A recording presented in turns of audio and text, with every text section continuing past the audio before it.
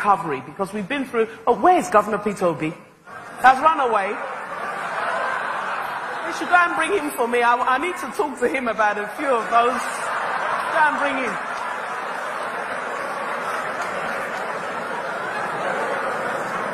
I don't want to join issues with Governor Obi. He's an excellent governor and a patriotic Nigerian, but a few of those things he was reading are not quite accurate.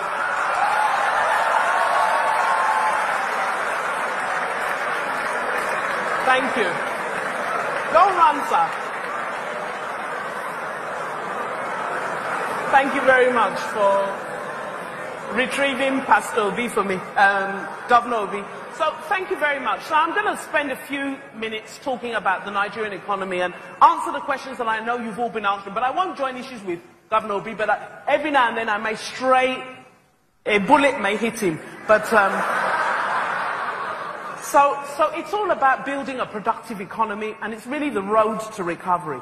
But in order for us to understand where we're going, there are a few things I've got to be able to answer today. And that's about the past, the present, and the future. What happened? How did we get here? What happened? Everybody's asking the question.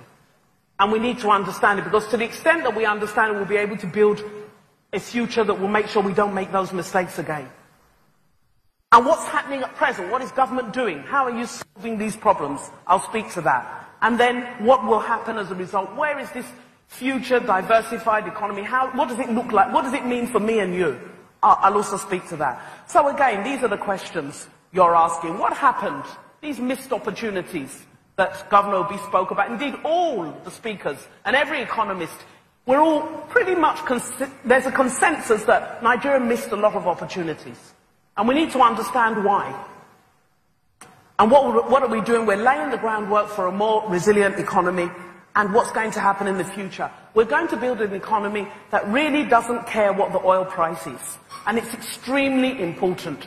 We cannot afford to behave like an oil economy. And I'll explain why. There are 180 million of us. We have 2 million barrels of oil a day. The Kuwaitis have 3.9 million people and 3 million barrels of oil a day. So we can't afford to behave like an oil economy. And what is an oil economy? An oil economy simply pumps the oil up, and then they use the money, the dollars, to buy everything they need. That's the economic model that Nigeria had largely been following. We export crude oil. What is crude oil? Crude is unrefined oil. We don't even refine. And then we buy everything. In fact, we buy the same crude oil back. They refine it and sell it back to us. When I talk to people that are not as young and as exposed as you, I say it's like exporting cassava and importing gari. That's what we've been doing. We don't add value. We don't get any of the byproducts. They just give us the dollars and then we import everything. And what does that do? It means that Nigeria has become a very unproductive economy. The states come, I was a commissioner, every month, all of us, 36, fly up to Abuja and we share. That's the constitution. But that was not the intention of the Nigerian dream. The Nigerian dream was 36 states all producing, all productive. Now what did oil do for us? It made us extremely lazy. It made so many businesses unprofitable. And in particular because of the way we spent our oil proceeds. And I shall speak to that as we go on. Because the truth is, what we spent money on were the wrong things. And that's the result we now have. There's always a lag. There's always a delay between action and effect. We are now suffering the effects of what was done 2, 3, and 4 years ago. And I'll show you why. Let's go to the next slide. Please. Next slide. Good. On the right, you'll see the average oil price before 2008 was $51. And we were doing okay. Not brilliantly, but we were doing okay. We were pretty stable. We weren't growing brilliantly, but we were steady. And then the oil price suddenly shot up, which is the period you see. Went as high as $120 a barrel. What did we do with that extra money? Maybe I should ask, what could we have done with that extra money?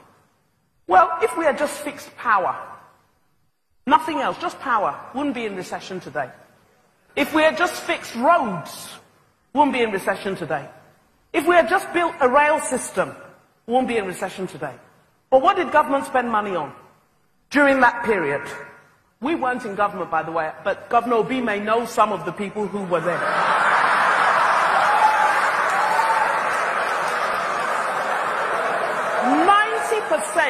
90%, sorry sir, 90% of government expenditure was on what we call recurrent. What is recurrent?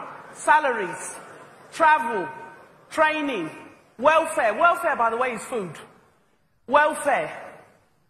That's what we were spending money on. Only 10% went on capital. Only 10% of government spending was on capital.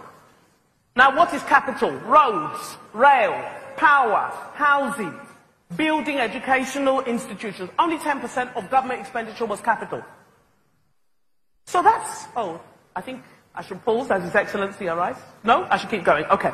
So, only 10% of what we were spending was productive. Effectively, we were just wasting money. And I have many statistics that I can use. We were, in 2015, our travel bill was 64 billion naira. Yes. But the amount spent on roads was 19 billion. For the whole country, the whole federal government. Now, I was a state commissioner. In 1 year in Ogun State, we spent more than 20 billion on roads, just in our state. How can the whole federation spend 19 billion and we expect to grow? So, a lot of money was wasted. What else happened to that extra money? Please keep that slide, don't show me, slow the slide, it's very important. What else happened to that extra money? A lot of it was stolen. When the central bank governor at the time said money is going missing, he was harassed. When the person who was supposed to collect your money, the banker, tells you that, please, your credits are not entering your bank account, you should take notice. We didn't, because things were still looked okay. Money was going missing. People were selling oil, diverting the proceeds. So when we talk about who's to blame, it's not about politics, but truth is, if we're to be very honest, it's all of us. Everybody. That's the truth. When it comes to blame, we should always have a mirror. It's all of us. Those of us who heard that money was going missing and did nothing, those who heard money was going missing and didn't believe it, we're all to blame. And the consequences are what we are now